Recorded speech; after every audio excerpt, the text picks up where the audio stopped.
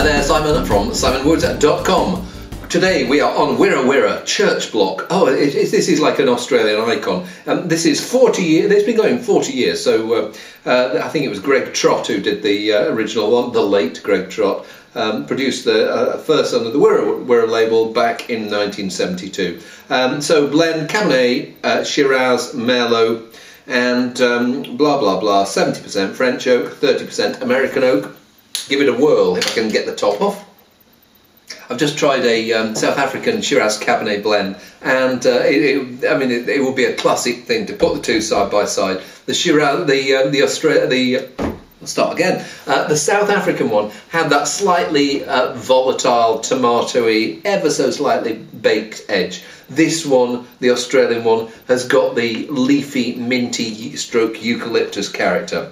Both of them had lovely, generous, juicy fruit. Here, more Cabernet Sauvignon, so that's the character that's coming through. That one, it's that ripe, when Cabernet Sauvignon gets ripe but not too ripe, and it goes from leafy blackcurrant into that cassis, creme de cassis character, and I think the Shiraz is adding a little bit of spice here. I'm not sure what the Merlot is bringing to the party, but it smells pretty good.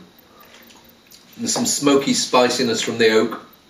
There's that juicy blackcurrant fruit. Then there's that earthy spice of Shiraz, and I think it's that slightly leathery character that it's starting to develop. It's only 2012, but I think as it ages, and I've had old examples of wine like this, and it goes on for 10 years at least.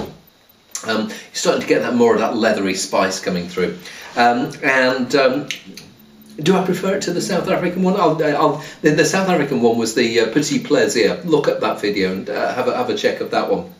I can't say I prefer one or the other. They're both really good. This one is maybe it's got juicier, more forward fruit. The other one was more majoring on the earthy side, and but both good, and very happily sit down and glug some of those with belly pork or oxtail or something. One of those lamb shanks, or those sweet fatty meats. I'm making myself hungry now. Maybe I'd better go and find myself some belly pork. See you soon.